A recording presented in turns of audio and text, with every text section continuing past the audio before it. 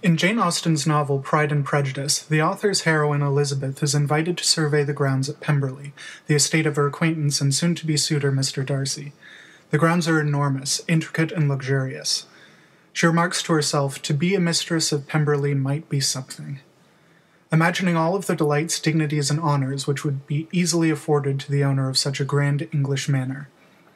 Being no social or political historian, Elizabeth is awestruck by the status and magnificence of Pemberley, but gives no consideration to the efficient system of highly specialized servants which must create and maintain these grounds. To use the language of the classic Edwardian British comedy, both Austen and her character Elizabeth are clearly from upstairs. Little attention is paid to downstairs. But in the downstairs there is a specialized, almost mechanistic system of servants, butlers, groomsmen, guards, and maids. This team of specialists, tradesmen, all highly precise and restricted in their duties and tasks, were assigned into a very rigid hierarchy. For instance, the chef could cook, but had no control over wine. The butler could decant wine, but had none of the properties or responsibilities of a stillroom maid. Furthermore, these roles were all arranged into hierarchy. The housekeeper was in charge of all of the female servants in the house, except for the ladies' maids, who were under the servitude of the lady of the house directly. The steward, but never the butler, could give orders to the chef. The chef could prepare food, but was deemed incapable of selecting wine or presentation. This alone was the task of the butler. Footmen were not supposed to do a valet's work, and vice versa. All of the tasks were arranged by tradition, highly organized, and technically specialized. What is truly impressive about this system is its invisibility. The hierarchies, the chain of command, the specialized tasks of gardeners and chambermaids made life appear seamless to the folks of the upstairs.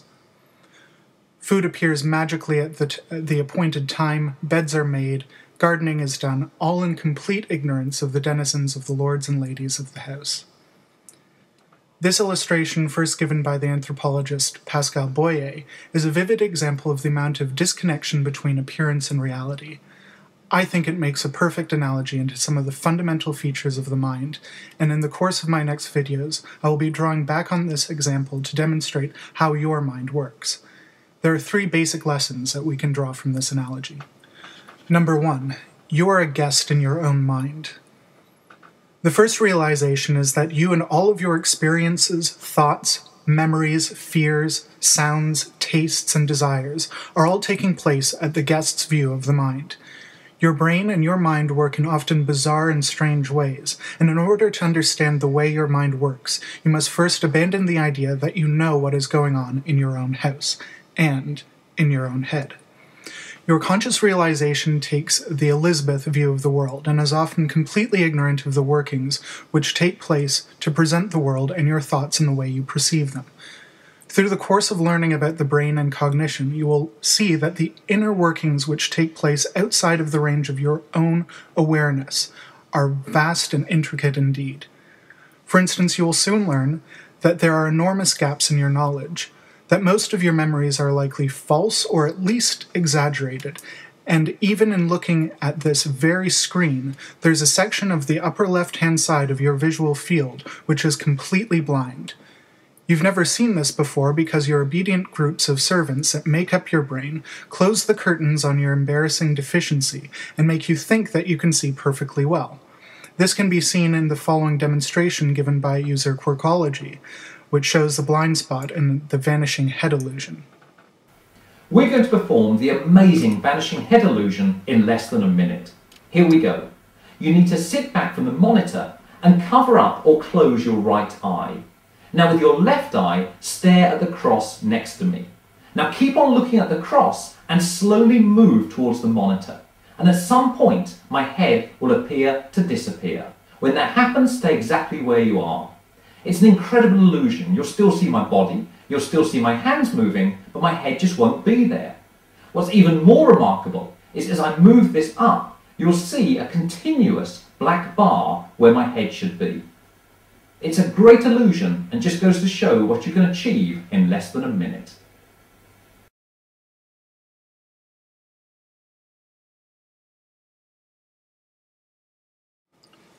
Number 2.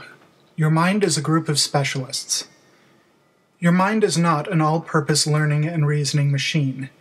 It is not, as John Locke once described, a tablet of wax upon which the world impresses itself. Nor is it a type of catch-all handyman figure who is equipped to handle all jobs and tasks equally. No, you inhabit a society of mind made up of small, specialized workers who break up hard processing problems into small, manageable tasks. Much more like a factory assembly line than an all-purpose handyman. This fact usually only becomes obvious to us when one of the workers fails to perform their specialized tasks. A striking example of this in the brain is a pathology known as unilateral neglect. This is the patient Peggy. She has suffered a stroke on the right side of her brain, specifically in the cortex of her parietal lobe. This area is devoted to specialists which integrate the sensations of the skin, muscles, and limbs to form a coherent picture of the world. Damage to this area of the cortex distorts our perception in strange and often frightening ways. When this happened to Peggy, half of her world appeared to simply vanish from consciousness. Sure, let's go. This time, Peggy, I'm going to show you this picture of a cat, and I'd like you to draw it as accurately as you can. Right, okay.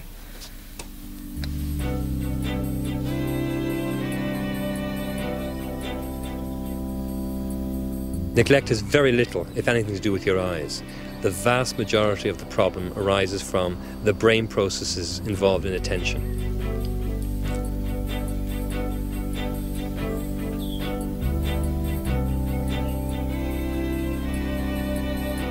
And that your attentional system provides for where your eyes move. So in other words, if something happens in my visual field that's interesting, I'll move my eyes there. But why would you move your eyes there? Only if your attentional system indicated you needed to move there.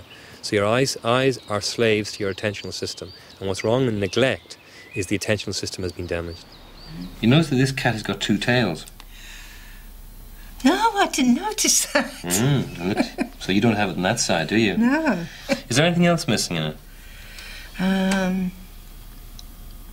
You, for instance, look around the left-hand side. Is there anything? That looks missing. Yes, that shoulder's missing, isn't it? Yeah. Yes. The other part of the body is, isn't it? I don't think about it, you see. So you thought you'd drawn a complete cat with all the details? Yeah. Okay. Yeah. When I show this to you now, and you're seeing this again, does this surprise you? I was very surprised to see that other tail. Very Right. surprised, yeah. And what do you think when you Because see... I really didn't see that at all. And what do you think when you see something like this now, when I draw attention to I it? don't know how I could have missed it. Hmm. I don't know how I could have missed it. I really don't. It would be inaccurate to say that Peggy's disorder is visual. She can see the entire cat. Nor is this unilateral neglect limited to vision alone. These patients often find themselves only dressing one side of their bodies or failing to even remember the left half of familiar objects and landmarks. This is not a symptom of insanity. It's merely when one of our servants fails to show up for work, another servant fills in the role by making it appear to us as if the drawing is complete. Number 3, your mind is inherited. Why are the jobs of the butlers and maids so completely different? Why is there a strict distinction between the work of a valet and the work of a groomsman? Without going into the detailed history, the simple answer is that these roles are rigidly defined by tradition. Their roles and boundaries are passed down through history from predecessors. This is not a different idea from the central claims of evolution.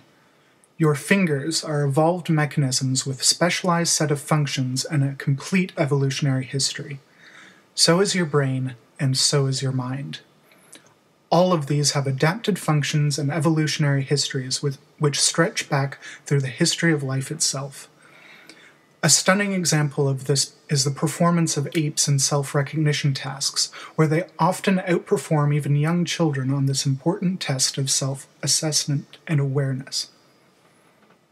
It's important to emphasize that this evolutionary explanation stands true not only for the higher executive level functions like self-perception, but also for even the most basic and mechanistic levels, such as processing of high and low frequency information in the dorsolateral geniculate nucleus, where the very anatomical organization of your visual system only makes sense in light of evolution. The inner magnocellular layer is responsible for processing information vital to survival, and the outer parvocellular layer evolved later, allowing for processing of high-resolution and color imagery. With those basic rules properly understood, we can now begin to explore the world of the mind in all its richness, perplexity, and terror.